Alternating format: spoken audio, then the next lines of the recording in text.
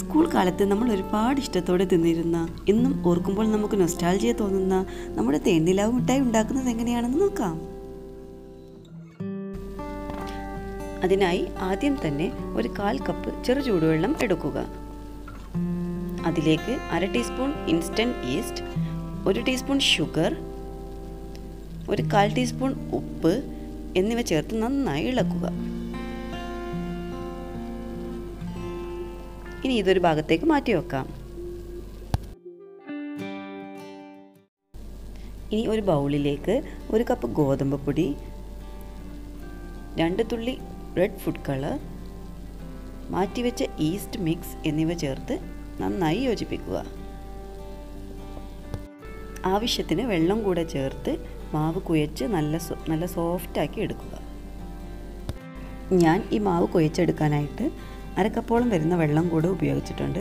Total quantity ഞാൻ description ബോക്സിൽ കൊടുക്കുന്നതായിരിക്കും.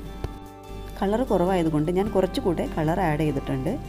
നിങ്ങൾക്ക് കളർ ചേർക്കാൻ താല്പര്യമില്ലാത്തവരാണ് എന്നുണ്ടെങ്കിൽ വെള്ളത്തിന് പകരം ബീട്രൂട്ട് ജ്യൂസ് യൂസ് ചെയ്താൽ മതി. ഇപ്പോൾ നമ്മുടെ മാവ് നല്ല സോഫ്റ്റായിട്ട് വന്നിട്ടുണ്ട്. ഇനി 1 ടീസ്പൂൺ ഓയിലെടുത്ത് അത് മാവിൻ്റെ എല്ലാ ഭാഗത്തേക്കും നന്നായിട്ട് ആക്കി കൊടുക്കുക. നമ്മുടെ മാവ് ഡ്രൈ ആയി പോവാതിരിക്കാൻ വേണ്ടിയിട്ടാണ് ഇങ്ങനെ ചെയ്യുന്നത്. ഇനി നമുക്കിതൊരു 2 മണിക്കൂർ പൊങ്ങാനായിട്ട് മാറ്റി വെക്കാം.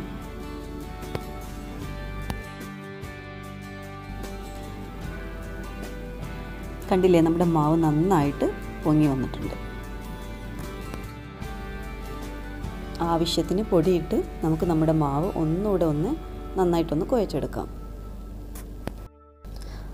മാവ് കയ്യിലൊട്ടി പിടിക്കുന്ന പോലെയൊക്കെ തോന്നുന്നുണ്ടെന്നുണ്ടെങ്കിൽ കുറച്ചും കൂടെ പൊടി ഉപയോഗിച്ചാൽ മതി കേട്ടോ. ഇനി നമുക്കിതൊന്ന് പരത്തിയെടുക്കാം. വല്ലാണ്ട് തിന്നാക്കണ്ട, എന്നാൽ അധികം കട്ടിയും വേണ്ട.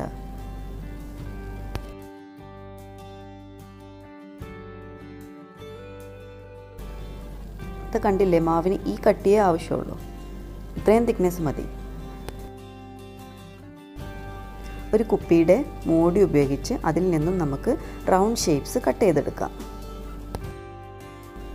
ബാക്കി വരുന്ന മാവ് വീണ്ടും ഉരുട്ടിയിട്ട് ഇതേപോലെ തന്നെ പരത്തി വീണ്ടും മൂടി കൊണ്ട് റൗണ്ട് ഷേപ്പിലുണ്ടാക്കി എല്ലാം നമുക്ക് റൗണ്ട് ഷേപ്പിലേക്കാക്കി മാറ്റാം. അടുത്തതായിട്ട് മിഠായിക്ക് വേണ്ട സിറപ്പ് ഉണ്ടാക്കാം.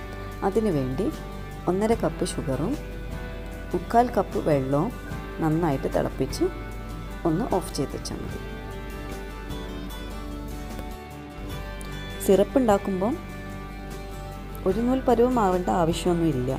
പിന്നെ എന്താ ശ്രദ്ധിക്കേണ്ടതെന്ന് ചോദിച്ചിട്ടുണ്ടെങ്കിൽ നമ്മുടെ ഈ ഷുഗറിൻ്റെയും വെള്ളത്തിൻ്റെയും റേഷ്യോ ഒന്ന് ശ്രദ്ധിച്ചാൽ മതി. ഷുഗർ എത്രയാണോ എടുക്കുന്നത് അതിൻ്റെ പകുതിയെ നമുക്ക് വെള്ളം വേണ്ടു. അതൊന്ന് നന്നായിട്ട് തിളച്ചാൽ നമുക്ക് ഓഫ് ചെയ്തിട്ട് മാറ്റി വെക്കാം.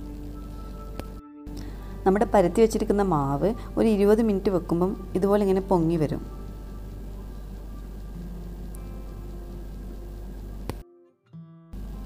ഒരു പാൻ അടുപ്പത്ത് വെച്ച് അതിലേക്ക് ആവശ്യത്തിനുള്ള ഓയിൽ ഒഴിച്ച് നന്നായിട്ട് ചൂടാക്കുക. എണ്ണ നന്നായിട്ട് ചൂടായതിന് ശേഷം തീ മീഡിയം ഫ്ലെയിമിലേക്ക് ഇട്ട് നമുക്ക് മിഠായി ഓരോന്നായിട്ട് പൊരിച്ച് തുടങ്ങാം. ഒരിക്കലും നിങ്ങൾ തീ ഹൈ ഫ്ലെയിമിലിട്ടിട്ട് മിഠായി പൊരിച്ചെടുക്കരുത്. കാരണം അതിൻ്റെ പുറം ഹാർഡായി പോവും. പിന്നെ ഷുഗർ സിറപ്പ് കയറാൻ കുറച്ച് ബുദ്ധിമുട്ടായിരിക്കും. ആദ്യത്തെ ബാച്ച് മിഠായി റെഡി ആയിട്ടുണ്ട്. ഇനി ഇത് എണ്ണയിൽ നിന്ന് കോരിയെടുക്കാം. തയ്യാറാക്കി വെച്ചിരിക്കുന്ന ഷുഗർ സിറപ്പിലേക്ക് ഇത് ഇട്ട് കൊടുക്കാം. ഓരോ ബാച്ച് മിഠായി ഇട്ട് കൊടുക്കുമ്പോഴും ഷുഗർ സിറപ്പ് ചൂടുണ്ട് എന്നൊന്ന് ഉറപ്പ് വരുത്തണം. ബാക്കിയുള്ള മിഠായികൾ കൂടെ ഇതുപോലെ തന്നെ ഒന്ന് ചെയ്തെടുക്കാം. പിന്നെ നമ്മൾ ഒരുപാട് മിഠായി ഇങ്ങനെ ഉണ്ടാക്കുന്നതിനിടയ്ക്ക് ഷുഗർ സിറപ്പിൻ്റെ ചൂട് നോക്കാൻ മറന്നു പോകരുത്. ഇടയ്ക്കൊന്ന് ചൂടാക്കി കൊടുത്താൽ മതി.